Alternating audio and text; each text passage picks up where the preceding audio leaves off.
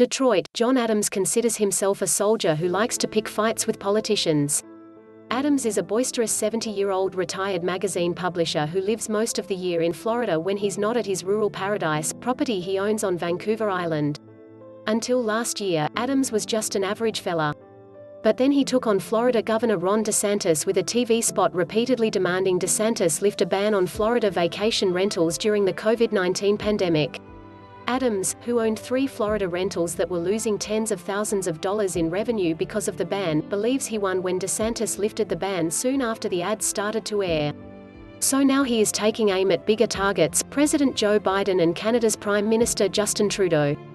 Adams wants Biden and Trudeau to loosen the border restrictions between the US and Canada to allow for vaccinated, separated families, property owners like himself, and vital business stakeholders to enter Canada no later than June 21, earlier if vaccination rates improve.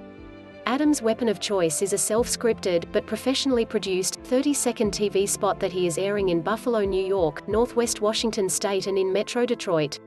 It's similar to the one he ran against DeSantis' ban on vacation rentals.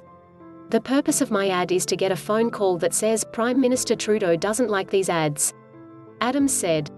I'm not saying they need to open the border tomorrow, but I need a plan. I want to plan my summer. Some people want to plan their wedding and some people need to prepare that they may not see their 92-year-old relative across the border again. The TV ad plays on the relatable emotions of job loss, the frustration of property owners not permitted to visit their property in Canada, and the heartache of being separated from loved ones because the border has remained closed to most non-essential travel since March 2020. Stop hurting our economy and costing us jobs. Open the border now, a male narrator delivers in a stern baritone at the end of the spot. Canada's health officials and government leaders have been reviewing the pandemic conditions each month before deciding to extend the closure. On May 21, Canada extended it another 30 days, to June 21. James Cudmore, a spokesman for Bill Blair, Canada's Minister of Public Service and Emergency Preparedness, said the Canadian government was not aware of Adams' ads.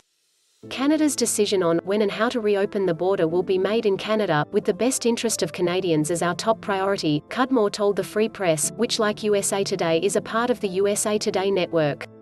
I'm fighting back, Adams said. Now I've got the power of the people. Here are the current rules to cross the border. That last restriction is what hits Adams and his wife of nearly 50 years, Martha, hardest.